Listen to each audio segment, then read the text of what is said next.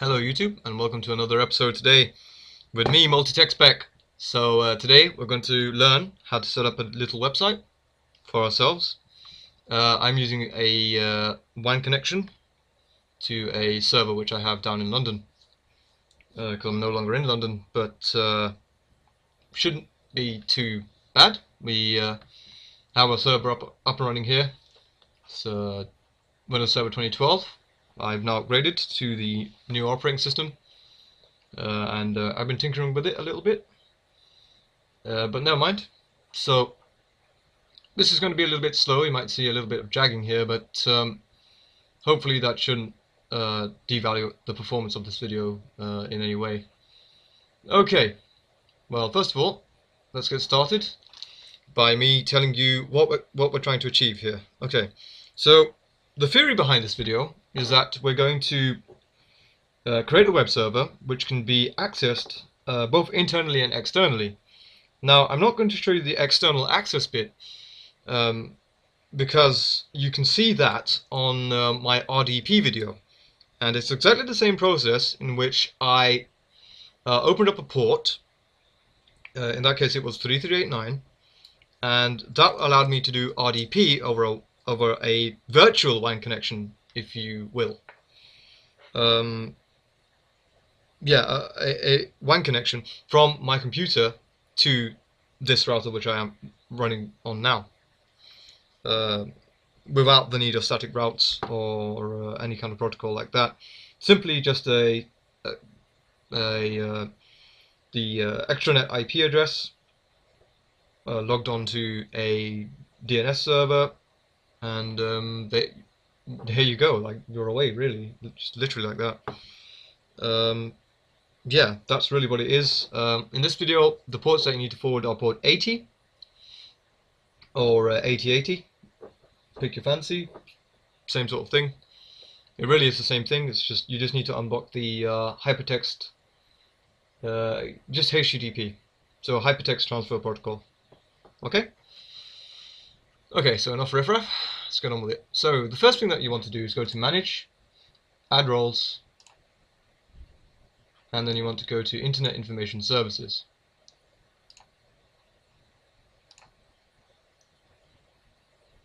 Okay, so that's down here. Web Server IIS. Tick that. Add feature. Next. Okay, and then there's additional features here that you can add if you are making a specific type of Internet Information Services server that you're trying to give to your clients. But if you're installing .NET Framework Features 3.5, then you will need to go to Microsoft because there is no version 2 and version 3 of the .NET framework included. Okay, so you'll need to download the SP1, then specify its location and say that, okay, it's in here. And this is especially important if you're doing Windows deployment services on Windows Server 2012, because it doesn't include it natively like Windows Server 2008 did, where you could just do it directly on the fly. Okay, so let's click Next. Okay, Next. And like I say, more features that you can have. FTP server. We'll look at the FTP server at another time. For now, we're just going to install the web server, Internet Information Services. So Next. Restart the destination server automatically if required. Yes. It's especially important that you tick that, actually, because the web server itself can have bugs in it which don't allow it to what's the word I'm looking for? Like operate properly. That's it. Yeah, doesn't allow it to operate properly. So it just kind of goes inside a loop and just doesn't work properly. It doesn't work as well as you want it to. So yeah, I don't know why it's not ticked on by default, but anyway, let's click install.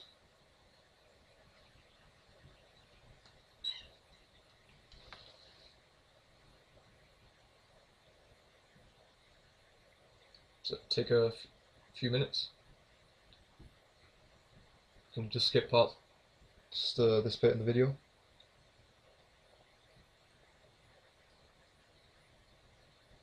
And I'd just like to bring up to your attention in the meantime, there is export configuration settings which can be used in PowerShell. And there you go, that's the explanation. So it makes a little XML file. Let's put that back on there, shall we? Makes a little XML file, usage in the PowerShell configuration commands, and automate the same installation. Put all those features in there.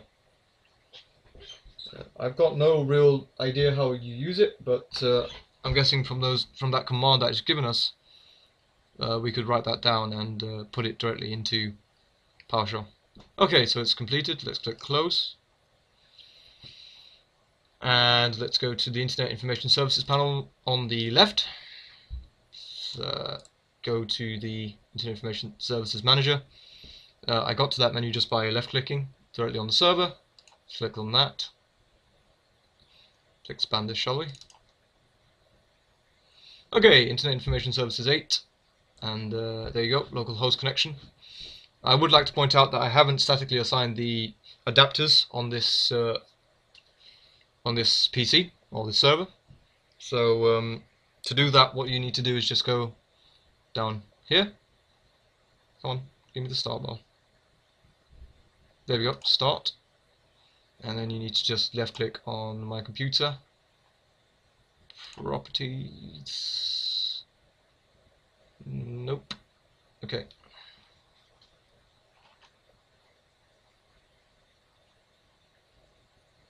Oh yes, you can go to properties actually, I think. Yeah. No, you can't. Okay. So you need to go to, yeah, control panel is a good place. Go to control panel. Then go to network and internet. Network sharing center. Network change adapter settings. Left click on the adapter. Properties. And then IPv4 properties. And then from obtain IP address automatically, you just need to set that down to the actual configuration of the computer. So in this case, if you go to PowerShell, type in ipconfig.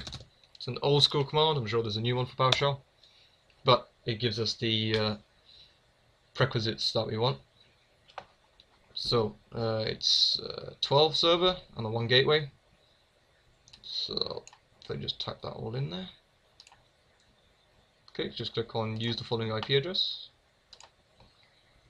192.168.0 and 12. Oh dear, it seems we have a problem, Houston. No, we don't.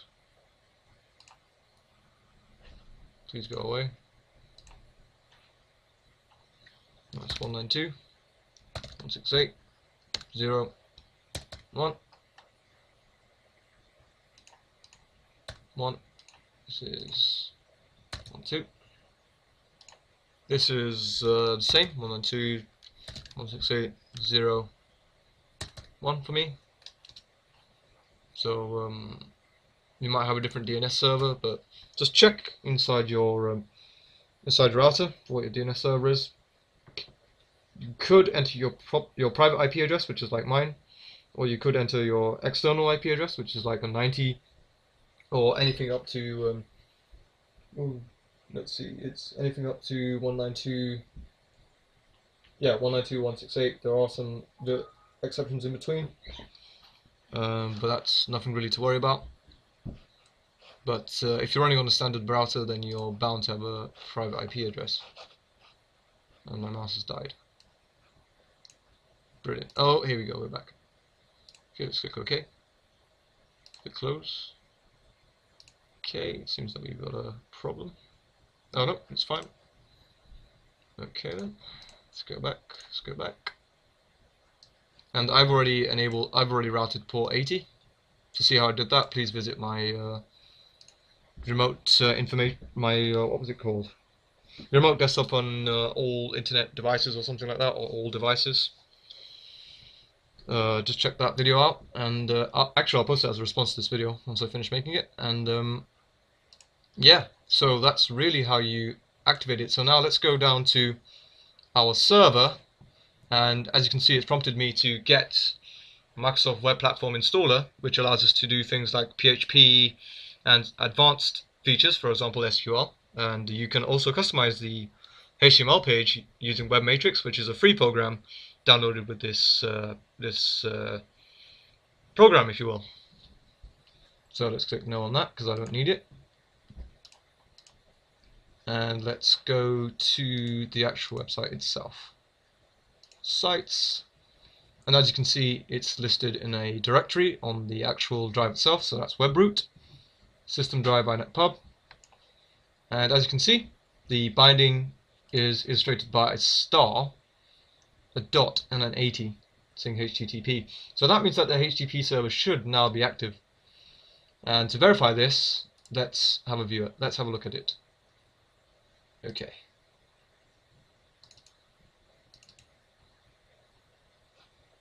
Okay, so let's go there, just browse it. And it should come up with the Internet Information Services screen.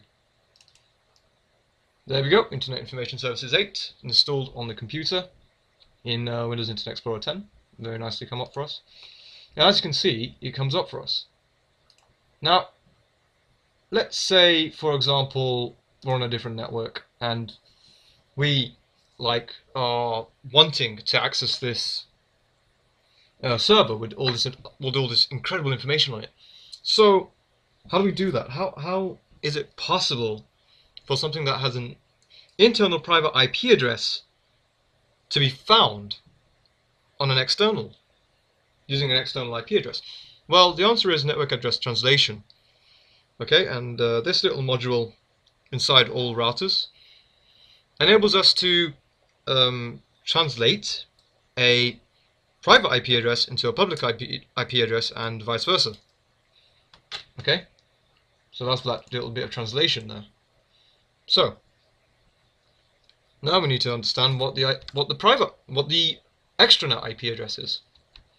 Okay, we already have our intranet IP address. That was 192.168.0.12, but our extranet IP address will be different, as I will now demonstrate.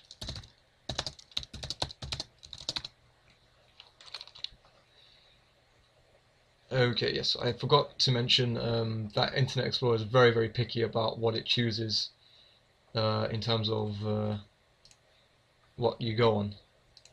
It's just a security flaw, but that's all we have at the moment, don't we? I don't think I've installed Chrome on this.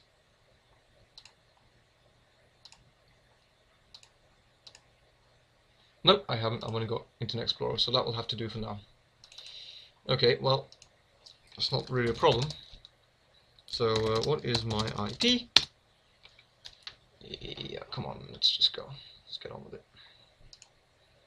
Add and add. It's not malicious, so it doesn't really matter. What is my IP? Come on, let's just add it. It's not malicious. I don't really care for that. Don't really care for that. Don't care for that. And there we have it. 193.101.147, which I cannot for some reason partake. Okay, so 90.193.101. 90.193.101.174 was it? About internet, yeah, okay, fine. Probably come up with an error message because I haven't entered it properly, but yeah, okay. 90.193.101.174. Oh, 90.193.101.174. Interesting. So let me just double check that.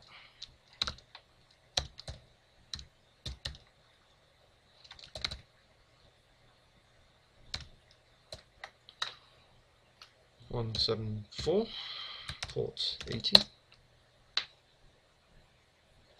Oh, wow. So it hasn't found my IP address.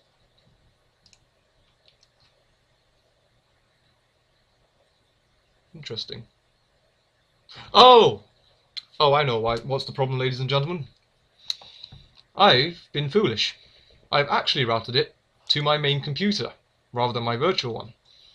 So when you go into your firewall rules, if you have a Netgear router, please be sure to enter the actual IP address of the virtual computer instead of the local computer which you're working on.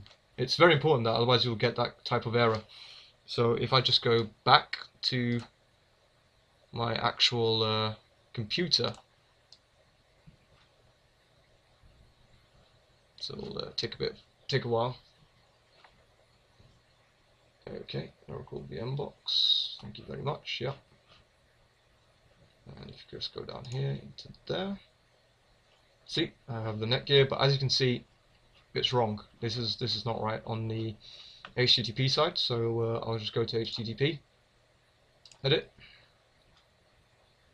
Okay, service, fine, that's cool. You just need that one.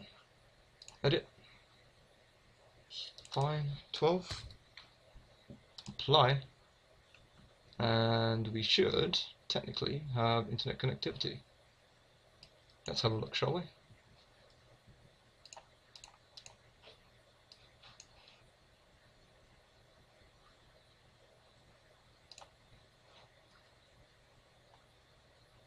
Right. And as you can see, et voila, internet connectivity, because, like I've said, the IP address. That's all it was. A bloody IP address. Well, be the death of us network engineers, I tell you.